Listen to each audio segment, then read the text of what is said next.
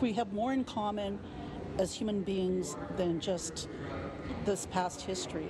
Calgary Mayor Jody Gondek, adorned in a ceremonial skirt and earrings, leads an Indigenous-oriented council meeting Monday, the first in Western Canada, according to Ward 6 Councillor Richard Pootmans, which included a smudge ceremony and a blessing from First Nation elders, while receiving an update on the permanent memorial for residential school survivors.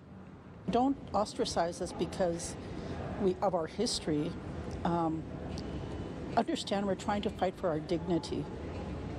It was taken away.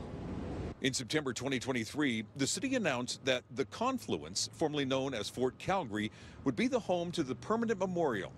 This temporary site behind me, created 3 years ago, is located along the steps outside of Calgary Municipal Building. I think it's important to understand that there are so many teams outside the city as well, like the Calgary Library, that are doing amazing things to remind us all of our commitment to Indigenous peoples and truth and reconciliation. The new site is a 10,000 square meter Indigenous gathering place to be located at the Confluence.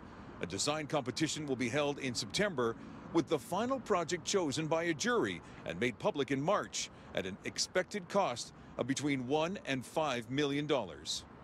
Whatever is uncovered and what needs to be done is going to validate not just First Nations, Inuit, and Métis.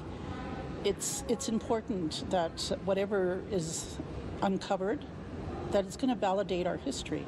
In response to the Truth and Reconciliation Commission's 2015 final report, 43 calls to action for the city were identified in 2016, the White Goose Flying Report.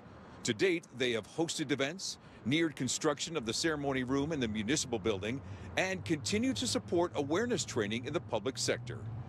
In Calgary, Phillips, City News.